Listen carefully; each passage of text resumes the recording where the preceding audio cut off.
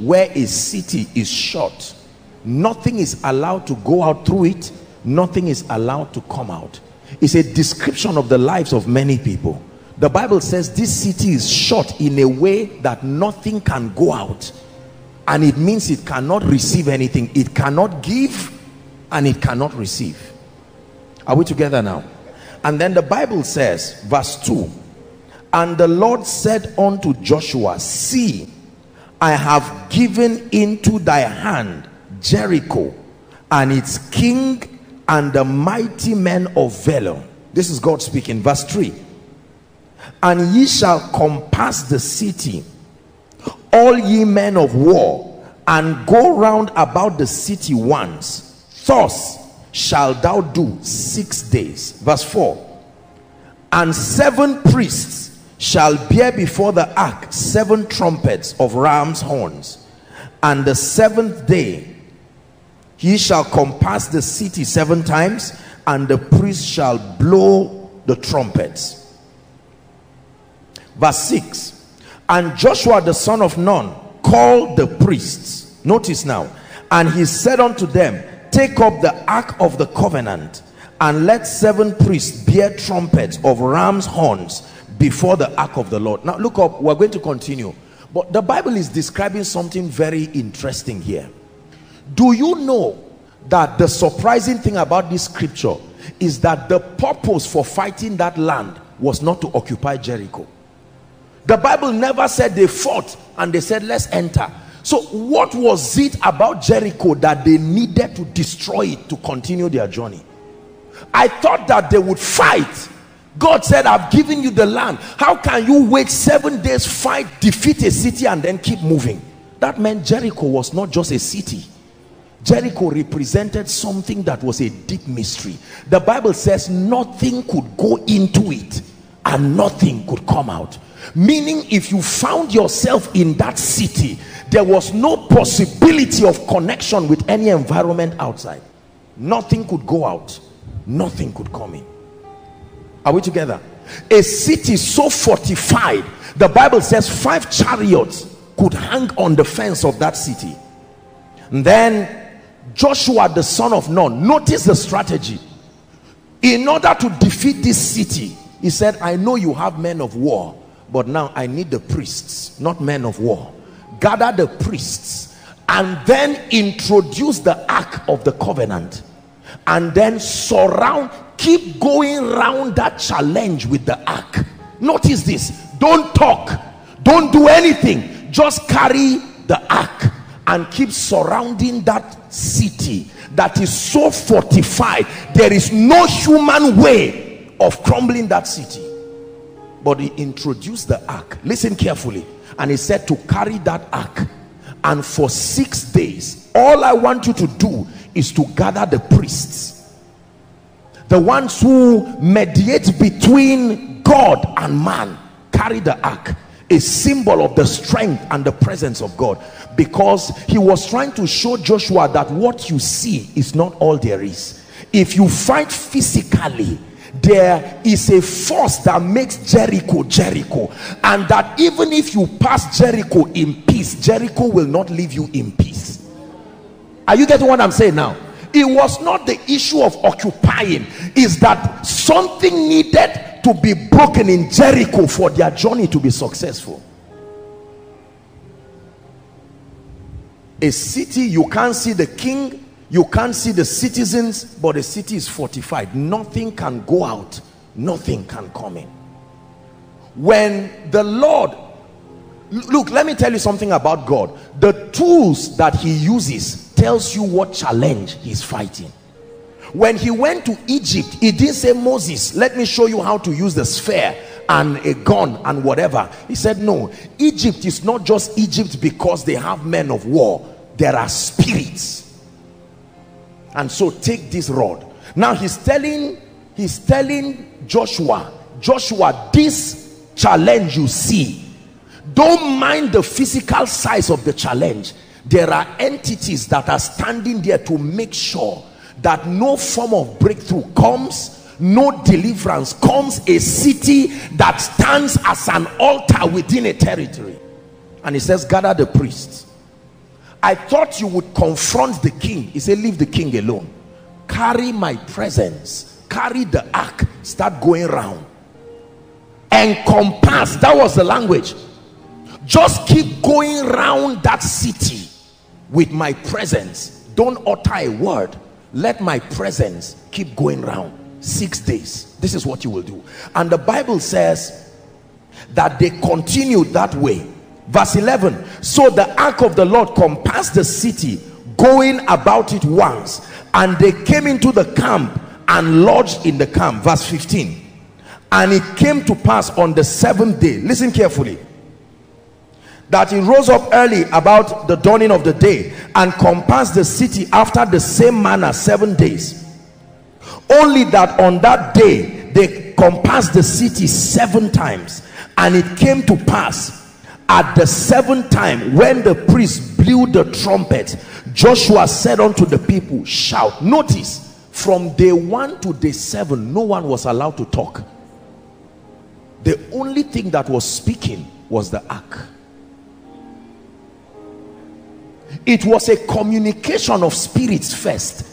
There will be a participation, but the physical only comes on the 7th day. You start dealing with things physical. No. Let the ark speak what you cannot speak. When the victory has been established by the ark, your shout only manifested. What sort of war do you fight with ark? Not swords. Carry the ark. Go round that challenge. Go round Jericho. What kind of mason, what kind of engineer would deconstruct the blocks? They were not held by cement and mortar. They were held by covenants and ordinances. He said only the ark can deal with this. Listen, let me tell you this. Jericho is a representation of the kinds of situations of many people. The fortification is such that your shouting and trying to do all you know to do may not provide that solution. Are we together? But the system here, the first thing is look for the priest. If you cannot find a priest, then there cannot be victory. You can find men of war, but this one requires priesthood. It is only priesthood that has the capacity to nullify the mystery that built Jericho. Are we together? The Bible says here, we have been made unto our God kings and priests. There is an office of the priesthood of a believer, and only that office is able to address certain intricate fortifications of darkness. They would have shouted, they would have tried fighting, and they would have died. I believe if they tried to fight Jericho, the men of Jericho would not use swords. The mystery that built Jericho will fight them. And yet on this occasion, the Lord tells Joshua, your sword is useful, but now, not for now. Your voice is useful, but not for now. Go round Jericho. Those walls you see were not just physical walls. Those walls, the physical walls you see, were a representation of something. He said, go round it. Tonight the Lord has brought his presence, and let me tell you, what has been happening in this service is like taking the presence of God and going around situations. You may not understand. You were not designed to understand what the ark speaks. It's a spirit communication. There is a place where you shout with your intelligence, but this warfare, leave it for the ark and the covenant. Are we together? There are languages over our lives and puzzles and mysteries that only the presence of God has a solution over. The Bible says, so the people shouted, verse 20, when the priests blew the trumpets, and it came to pass when the people heard the sound of the trumpet, the Bible says the people shouted with a great shout, and the wall fell down flat, meaning it was built in a way and manner that it was not just by hands alone. The walls that 5 chariots could stay sank.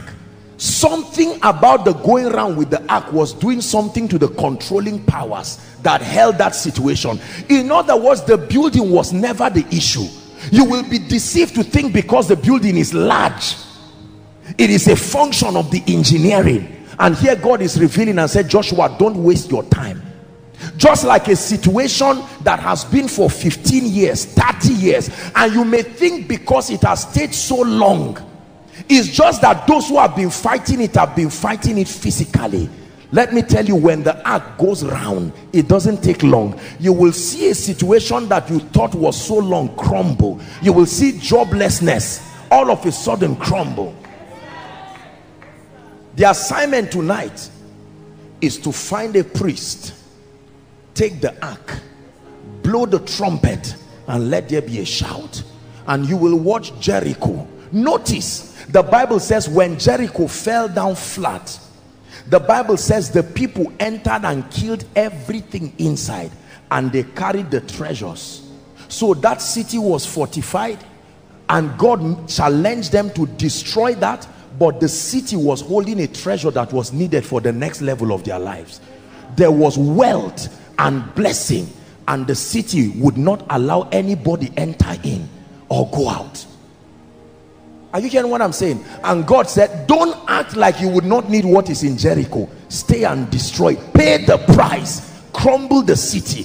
Pack the treasures, and you will need it on your journey. Couldn't they have followed another route and passed the people? Since the people did not want to open and close, it's a sign of peace. I can just leave them. But you leave them, you will need the treasure that is in Jericho. Because you see, Satan never has anything that is own. It's his own. Everything he has, he stole it. Are we together? Carry the ark. It was a powerful revelation, and I began to think about how many people try to fight battles physically, how many people waste their time to try to manage things. No, the key is to tap into the mystery of priesthood, a system that can talk to spirits, a system that can challenge controlling powers. The Bible says, for the weapons, it says, we wrestle not against flesh and blood. We wrestle not against the annoying neighbor. We wrestle not against the landlord. We wrestle not against the joblessness situation in Nigeria. That every Jericho has a force behind it. You fight Jericho physically, you waste your time. When you allow the ark fight, before you come there, the city has given you way. You never enter a city until the ark defeats the city. When you enter a city and try to fight, the city will tear you into pieces, because every city has gates, spiritual fortifications. There is the Jericho of wealth and prosperity. Nothing comes in, nothing goes out, yet your treasure is there. Your life remains at a standstill because a fortification has been built. So you don't challenge it spiritually, so you go and start a business. Physical, nothing works. You leave the business and get a job. Physical, nothing works. After that, you go and meet your uncle. Physical, nothing works. Will you allow the ark to talk to the controlling powers? Are you getting what I'm saying now? You want a job, you carry your certificate and tell an uncle somewhere, uncle sir, I want you to give me a job, and he says bring your CV, and you keep rejoicing for years that your CV is with someone, and you keep it, because until spirits are confronted, there is no breakthrough. Believe what I tell you. Those who understand this keep triumphing cheaply by invoking the mystery of priesthood. Now, the symbol of defeat for any people is the absence of a priesthood and the absence of an ark. Even if you have a sword, if there is no priesthood and there is no ark, there is no victory. Listen carefully. The most important components to win the warfare of life is not the swords, it's not the spheres, it's not the business ideas. It is the presence of a living priesthood and the presence of an ark. Not everybody can carry the ark. Everybody can benefit from the presence of the ark, but not everybody can carry the ark. This is a mystery. Everybody is allowed to partake of the implications of the presence of the ark, but not everybody can carry the ark. If there is no priesthood, then there is no ark, then there is no victory. Even though there is an army, even though there is a sword. Please hear me carefully. Some may trust in horses, some may trust in chariots, some may trust in certificates, some may trust in human connections, some may trust in business acumen, some may trust in all kinds of things. But I show you how we win in life. It is the token of the priesthood, the ark, the trumpet. It is not just physical things. When the gates and the doors are fallen, then your sword becomes useful. Are you seeing that? You only submit the CV when the controlling power that stands from your village and has vowed that nobody who is through this bloodline will excel.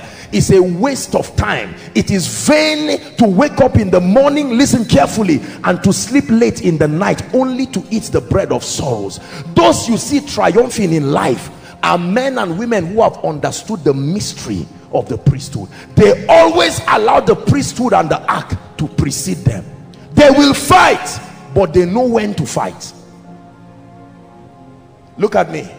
I came tonight to deliver us from a life of hustling, a life of doing physical things. You would think I don't know what I'm saying. Many people will not listen. You will get up, please help those on that. You will get up, carry certificates around. Life is spiritual. There is no Jericho that does not have spirit. Until the ark goes before you and until the priest carries the ark, there is no possibility of victory.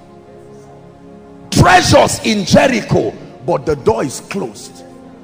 Your treasure, you can't go in, you can't come out. Are we together? Do you know there was a woman there who should be saved? I'm not sure Rahab. You can see that Rahab was part of God, the army of God. But listen, the Bible says that she was stuck there. Her too could not go out and come in. For as long as she was in there, she was called Rahab the prostitute. Until she came out of that dungeon, did she become one of the genealogy, the lineage of Jesus. For as long as some of our family members, and there are situations that are left, it's not only treasures that were carried there, some persons were also rescued. Everything that was lost shall be returned unto me. Everything that was stolen shall be restored unto me. Everything that was lost shall be returned unto me. Everything that was stolen shall be restored unto me. We prophesy, everything that was lost shall be returned unto me. Everything that was stolen shall be restored. Listen, let me tell you this. The more I understand the systems of the kingdom, the more I see honestly that there is no hope of deliverance for many people until they find out these mysteries. Those who win in life are not the smartest. Those who win in life are not the most educated. Some of them, by mercy, they stumbled into these mysteries, and you watch gates open and you are there with your knowledge, wondering how unfair life can be. Jericho fortified. Nobody entered from your village. Your father tried fighting physically, they destroyed him. Your mother tried doing business, they destroyed her. Your siblings went to school, got masters, got PhD. The door said, I don't open, I don't receive, and I don't give. The Lord said, Joshua, stop wasting your time. It's not about Nigeria. It's not about recession. Find a priest quickly. Find a priest, one who is an ark bearer. Don't just try to do it on your own. I know you can fight, but this is priesthood. Listen carefully. It is the foolishness that has destroyed many proud people in our generation. The Bible says, by a prophet the Lord brought Israel out of Egypt.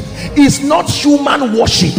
It is the mystery of priesthood. The priest, the ark, the trumpet, equal to the falling of Jericho. When Jericho falls, you can fight with whatever you have. When Jericho falls, your pure water can make you a millionaire, because Jericho has fallen. When Jericho falls, one destiny helper is enough. You don't need 30. When Jericho falls, one job can bless you. But until Jericho falls, anything done outside it is a waste of time.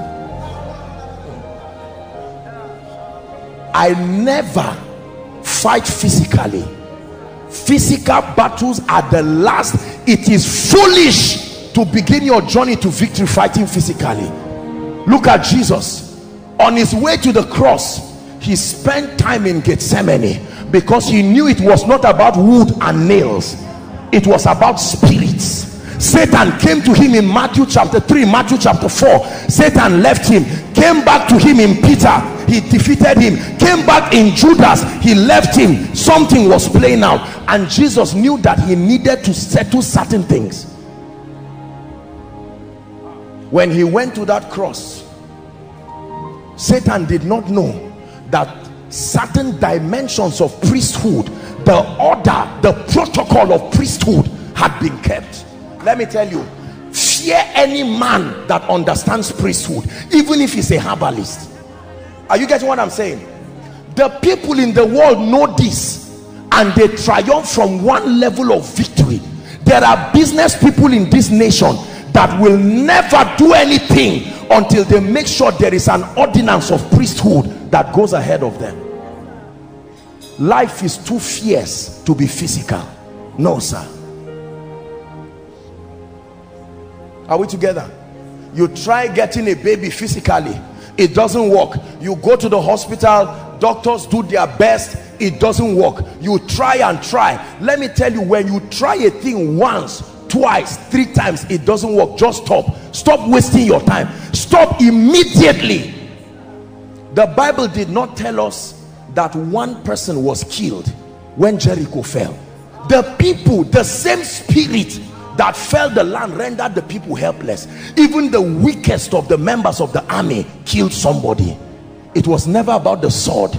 It was about victory. When the ark wins, you win. The only possibility for your failure is that the priesthood is not there. Show me the priesthood that has risen to speak over the ordinances. Our forefathers, as uneducated as they were, they understood the mystery of priesthood. Till today, many of them, we laugh at them, yet they keep getting results. Everything that was lost shall be returned unto me. Everything that was stolen shall be restored unto me. Everything that was lost shall be returned unto me. Everything that was stolen shall be restored unto me. The Bible says everything written in scripture was for our learning. That story was not just written there. God intended that someone with the eyes of the spirit can see and teach a people that you don't win battles with swords. Swords only help you possess your possession. Swords only help you manifest victory. They don't create victory. What creates victory, brothers and sisters, is the priesthood and the ark. What manifests victory is your sword. It is true that the horse is prepared for battle, but the horse does not fight until the priesthood goes. The nation of Israel will be going for war, and they will carry swords, and then they will carry priests with a trumpet. Look how silly it is to be going to fight. They can wipe a whole nation. Yet there are some people with some irritating regalia, and the painful part is they are never behind. They are in front. The priesthood, they are afraid, but they know what they carry. They depend on the ark. Left for me, you will kill me. And the enemies are laughing and say, you have come to fight us like this? Priesthood.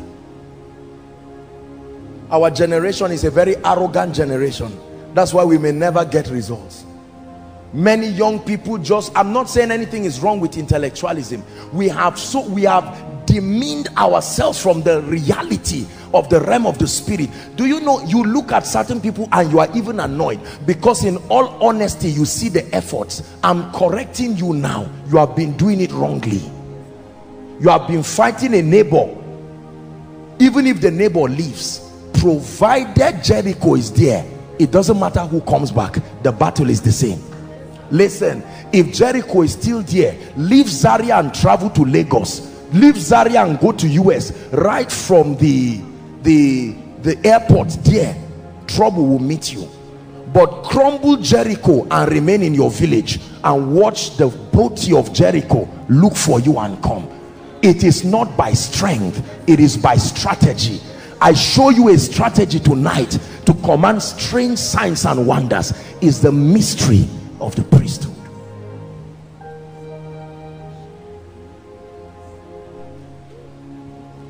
Do you know why Saul lost his throne? Are we Bible students? Do you know why Saul lost his throne? Who can tell me why he lost his throne? Saul did not lose his throne necessarily just because he offended God. Saul lost his throne because he offended a pattern, an order of operation. He waited. There was a man occupying the priest prophet office who was supposed to be the one to offer incense, and they waited for him. And the king said, look, you are wasting our time. The people are destroying me. Say, is he not the same God? We all serve the same God. And he offered the sacrifice. And when Samuel came, he said, no, you have done foolishly. If you allowed me to come, God would have established your throne forever. But now that you have done this, the throne is taken away from you, just for the sin of violating priesthood. A man lost his throne without knife. No knife, nobody fought him, but he lost his throne. David tried to do his best to still respect him. He was sitting in a physical throne, yet he had gotten up in the realm of the spirit. Show me the job in the realm of the spirit. Otherwise, stop wasting your time with CVs around. It will not work. Are you getting what I'm saying? You just get up physically and go and harass your unbelieving loved ones. I've come to you, repent. You must repent. You are fighting physically, and all of a sudden you receive casualties. But when you invoke priesthood, someone goes to bed in the night and sees a stranger coming and says it's time for your salvation, and the person is already convicted. Here you come and you say, look, I want to talk to you about. He helps you and says, Jesus, I've been waiting because Jericho has fallen. Are we together? You meet your destiny helper. Jericho covers his eyes. He is the one, but he cannot see you, and you pass. But when Jericho falls, like the prodigal son, as prodigal as that son was, while the father saw him, the father didn't even say, so what have you been doing? I hear you have been with pigs. He held him. He said, leave the matter of the past. Now let me put a ring. Come, be restored. For by the arm of flesh, koinonia, will no man prevail. You will never get a job just by physical pressing. Believe me, you will never prosper just by doing all of these things. There are many men of God. Some of you are here, wonderful men of God.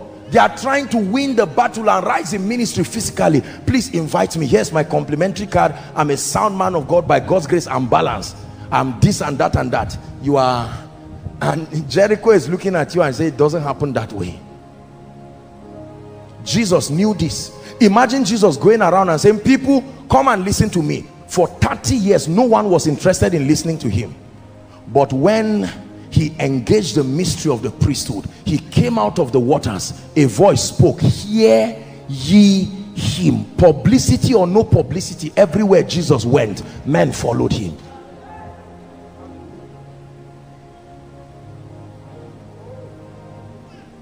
Are we together?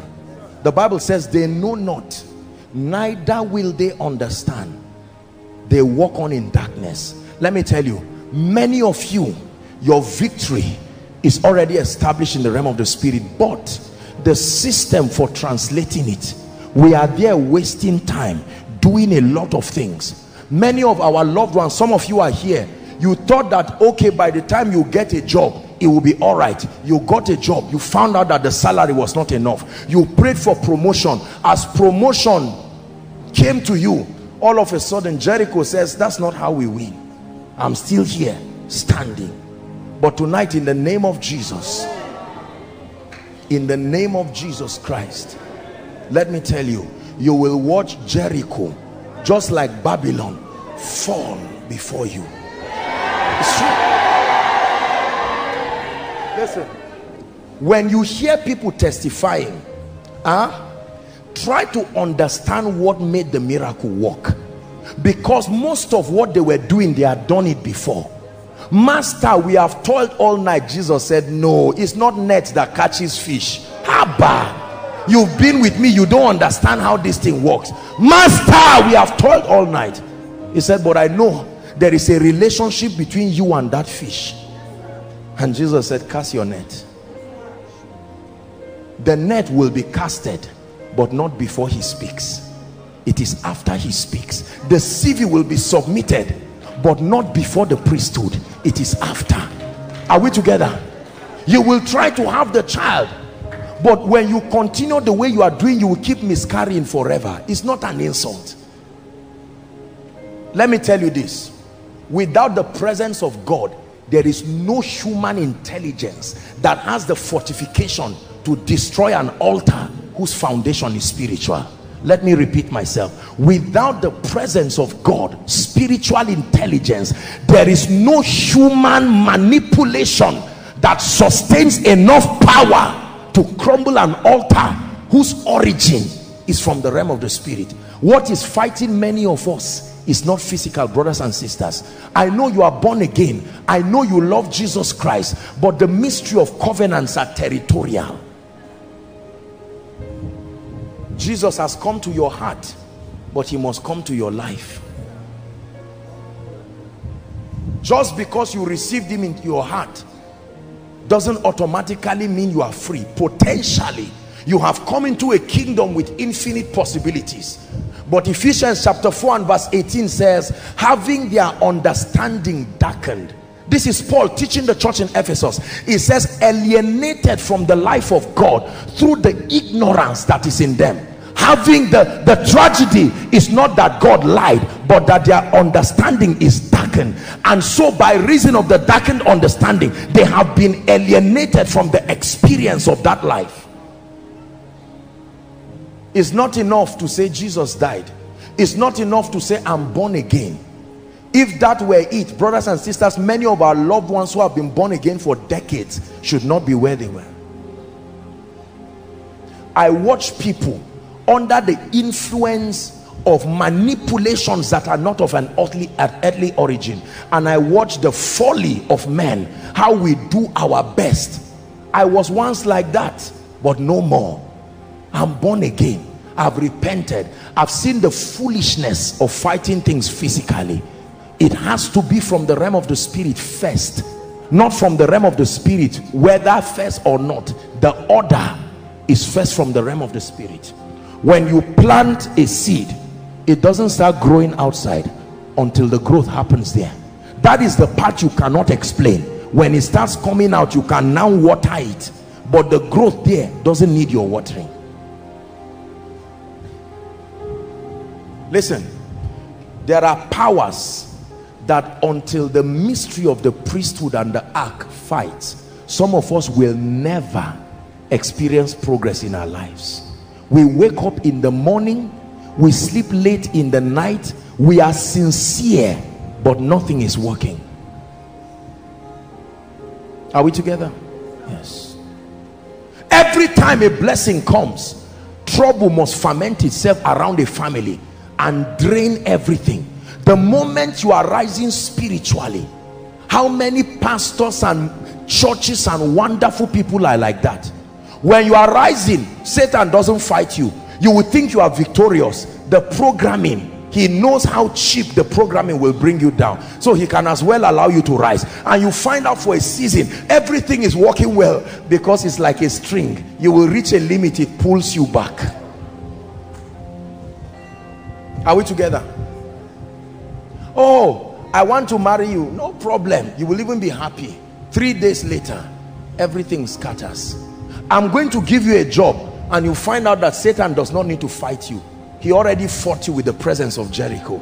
And God said, guys, the goal is not to stay in Jericho, but you can't let Jericho stand and reach where you are going. Don't pity it, bring it down. He said, don't just look at the fence. There are captives in that place. There are treasures in that place. And he said, let me show you. It is not by physical fighting. You don't have any physical weapon that can bring down that fence. Brothers and sisters, Jericho sank flat. The Bible records it flat.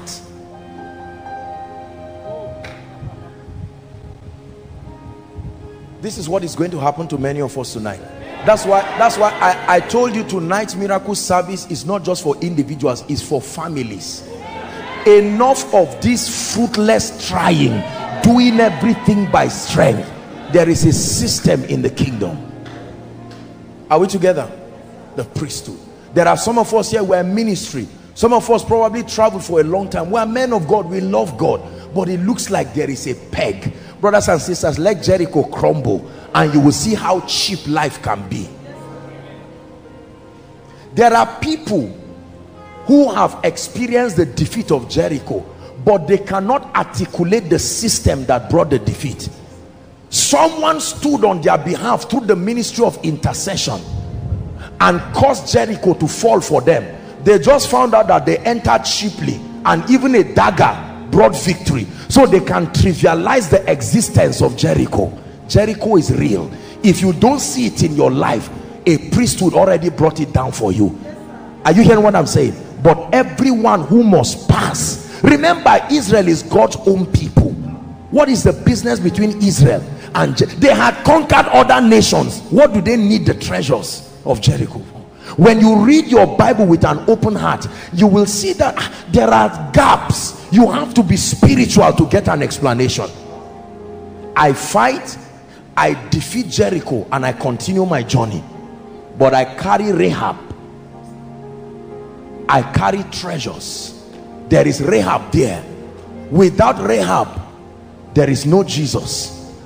Without Rahab, the whole fight was to carry treasures and to carry Rahab. We look to Yahweh, Yahweh. Our hope is Yahweh, Yahweh. We look to Yahweh, Yahweh. Forever Yahweh, Yahweh, Yahweh. We look to Yahweh, Yahweh, Yahweh. Our hope is Yahweh, Yahweh, Yahweh. We look to Yahweh, Yahweh, Yahweh.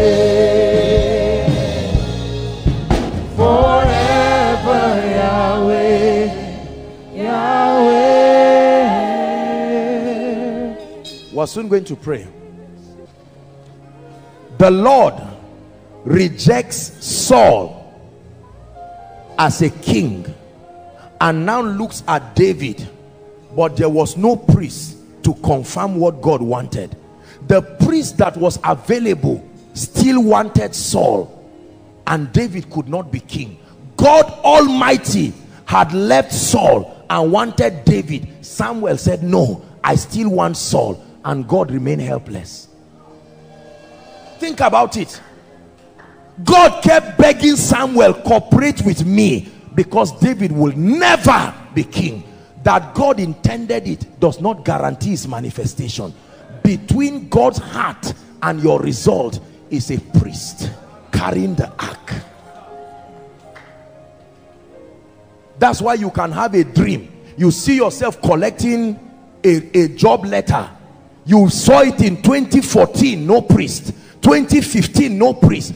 That your dreams show you Eden, your life shows you Adullam. There's a system of translation. Are we together? And all of a sudden, the Lord now spoke to Samuel. He didn't quarrel Samuel. He said, Samuel, how long will you keep weeping, seeing that I have rejected Saul as king? Rise up, carry your horn, go to the house of Jesse, go and anoint the next king of Israel, paraphrasing. And David remained there. I'm sure David will be in the wilderness and say, when will my change come? The change was in a negotiation between God. God already intended in God's mind, this is the next king, and the king will sit with sheep and say, oh Lord, when will my breakthrough come? And God will say, the day a priest comes. All of a sudden the priest agrees and God's will continues moving. A priest refuses and God remains. Moses was wise. He said, Lord, I already know you too well. Don't ever let us go here if your presence. If that ark will not go before us, I'm not going. No. Moses said, because my going is as good as wasting my time. I know what is before us. And he said, my presence will go with you and I will give you rest. Rest is a gift. Are you hearing what I'm saying? Rest is a gift. My presence will go with you and I, through my presence, will give you rest. My presence will clear up the spirits, and whatever you do. When you read 2 Chronicles 20, the same thing happened. 3 kings came together to defeat the people of God, and all of a sudden the Bible says the priests and the musicians were now in front and they began to sing, you are good and your mercies endure forever. The ark started fighting them. Who is the fool that goes for war with gold in his pocket and silver? And the Bible says all of a sudden they turn. Can you imagine allies together? When the ark starts fighting for you, is fearful. Are we together? Fearful. You are standing close to danger, it never touches you. Before it touches you, something touches it. The priesthood.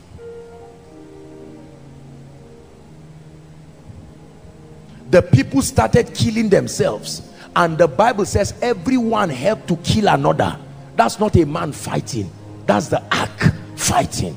And all of a sudden, when the last 2 were left, he killed one, and the ark said, what are you waiting for? And he carried the knife, killed himself. And when the people came, they found gold, they found treasures. When the ark fights, it fights thoroughly. When you fight, if your hand pains you like Moses and start going down, you see that? They can defeat you. But you carry the ark and let it begin to fight. They kept the ark and they kept Dagon.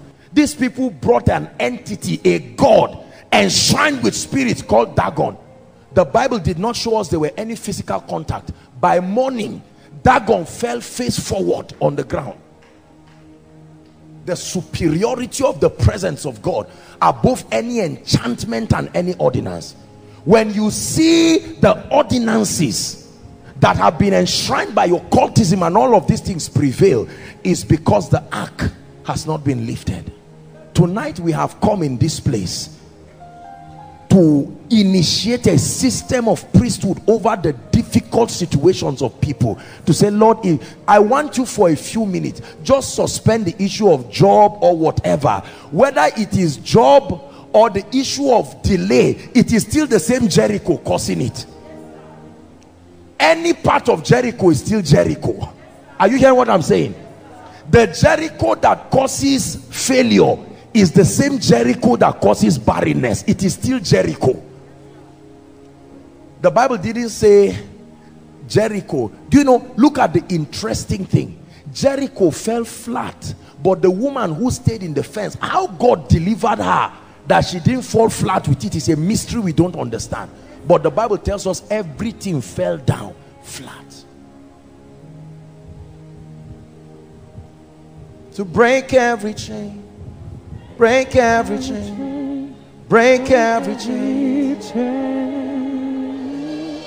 break every chain, break every chain, break every chain.